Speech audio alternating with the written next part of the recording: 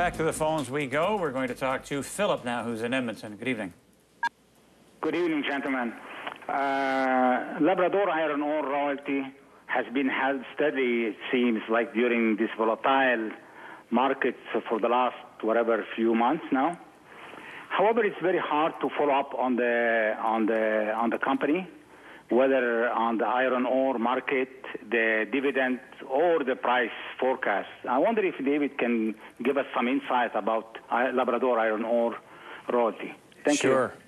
So, Philip, we talked earlier about reducing weightings in economically sensitive securities. This is economically sensitive, but this is a very large holding for us. Of all of the basic materials, iron ore prices have held very strong globally.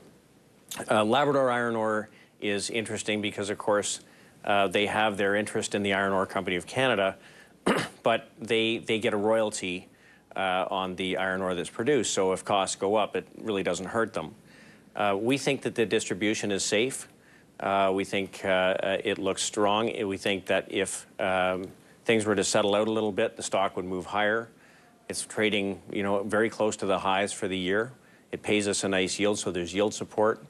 And if you believe that it's possible that growth can stay somewhat, even if it's muted, positive, then this should continue to do quite well. The price is moving around for the units because, frankly, there is lots of concern about the global economy. But if you're looking for something with a yield that gives you a little inflation protection, this is one that we think is kind of interesting. Am I right in saying that BHP, Billiton, Rio Tinto, and Vale, along with China, basically set the price for iron ore? And they used to do it quarterly, and now they do it more frequently. Am I correct? Yes, that's right. That's right. But the prices have been staying firm, and there seems to be lots of demand for iron ore still. And so it's in tight supply. There's only a few very large suppliers, and Iron Ore Company of Canada is one of them. All right, we're going to get David's take on auto parts right now, specifically Magna. Here's Brian, who's in Toronto. Hi there.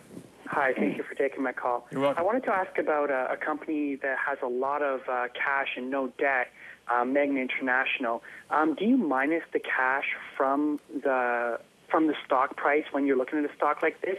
And what's your opinion on it? Thanks for taking my call. Okay. So, Brian, let's just talk about the group to start with. We like the auto industry.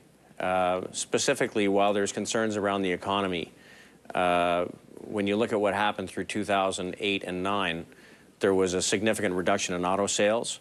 And as a result, there are fewer cars coming off lease today. And as a result, there's a tighter market. The price for a used car is very high today relative to a new car. Also, when you look at what happened with the disruption in supply that was caused by the tsunami in Japan, that's had an impact on inventories, and inventories on car lots is relatively low. During the recession, there were so many auto parts companies that went bankrupt or shut down that the parts suppliers, there are fewer of them, and they are more powerful from a pricing standpoint today. So we like the parts companies. We own AutoZone in the U.S., which is an auto parts retailer, which is behaving extremely well. We own AutoNation in the U.S., which is car dealerships, again, trading basically at 52-week highs. And the auto parts companies, should the market get a little bit better, should perform quite well. Magna's been penalized a little bit because they're going through a little bit of restructuring in their European divisions. But we understand business is strong in North America. I've also heard that about other Canadian auto parts companies. So we don't own the stock currently. It's one certainly I'd keep an eye on. It pays a 3% dividend, and they do have a very strong balance sheet. They were able to make acquisitions going through the recession that put them into some strong new areas. So I think that this is one you want to keep an eye on, and I think the auto parts sector is one that's interesting. I would wait to see the market behave a little bit better before stepping in, but this is one I'd certainly keep on your list. Okay, David, a short break here. We'll get back to questions on North American large caps right after this.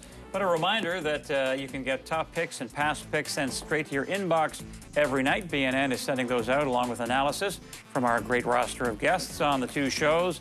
Just go to bnn.ca/subscribe to sign up for our nightly newsletter. You'd be one of more than 50,000 who have done it already.